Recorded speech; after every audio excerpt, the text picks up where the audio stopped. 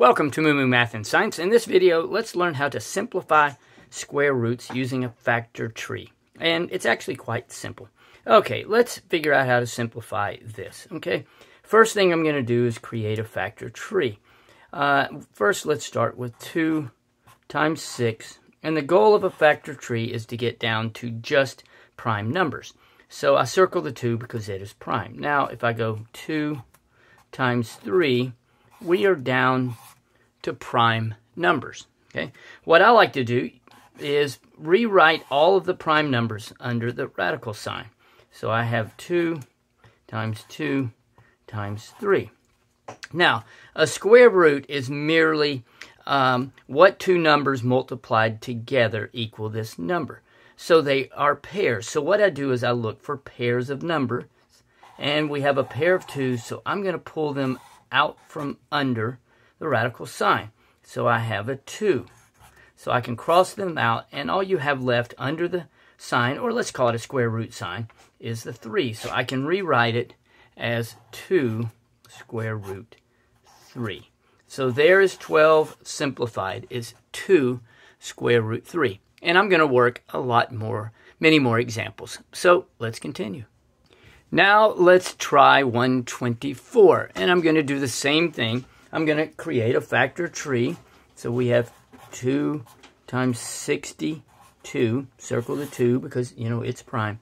And then 2 times 31. And I'll circle both of these. And we've reached our goal of being down to prime numbers. Let's rewrite them under the sign. We have 2 times 31. Remember, we can pull out pairs. So here is the pair. Okay. Cross these out. And I have 31 still under the radical sign or the square root sign. So I can rewrite it as 2 square root 31. Okay, sorry about that. My dog started barking, and I had to do something about that. Next, let's go with 5. Now, with 25. I know that 25 is a perfect square, but you can still use the same technique. 5 times 5 is 25. They are both prime, okay? Rewrite them. Pull them out from underneath, and you're left with just 5. And I know 5 times 5 is 25. So I wanted to show a perfect square. Let's try another.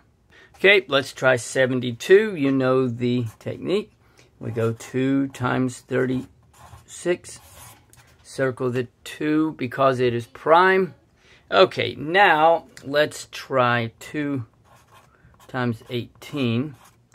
We have another prime number, 2. I'll circle it. 2 times 9.